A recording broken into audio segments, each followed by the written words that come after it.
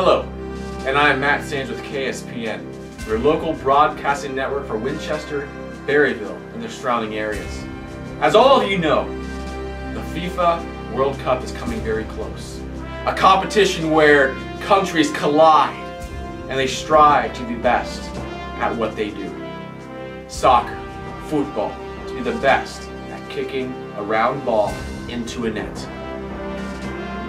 But these athletes are torn between playing for their motherland, torn between doing the best that they possibly can do, or being here at the KBC Soccer Day Camp 2014. Their heart is not at the FIFA World Cup, but here at the Keystone Soccer Day Camp.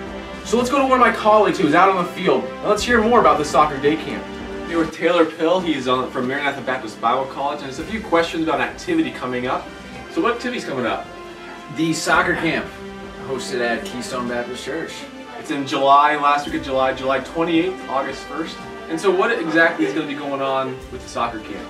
Well, what we're going to do is every morning it's going to be kids ages 5 to 12, and they'll come out and we'll just have fun with them playing soccer, which is kind of synonyms in my opinion.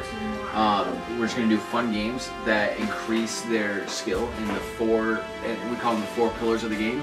Technique, stuff like dribbling, shooting, passing. Tactics, what decisions they actually make, who you pass to, when to shield, stuff like that. Psychological, just being a mentally tough athlete.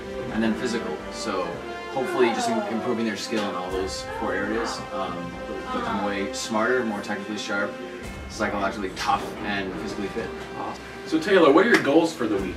Have fun, because that's the name of the game. Even when you get into college and play for college, it's still, for me, it's about fun. If you don't have fun, you gotta reconsider where you're at. And then also, every player would hear and understand who our God is through Bible lessons and biblical teaching, and to understand how they can know for sure how they can get to heaven one day. And for those players that are Christians, to learn more about how to live a Christ-honoring life. So Taylor, who is this camp for? Anybody that likes soccer. Your ability level does not really matter. If you're a good player, I will hopefully try to help you become even better.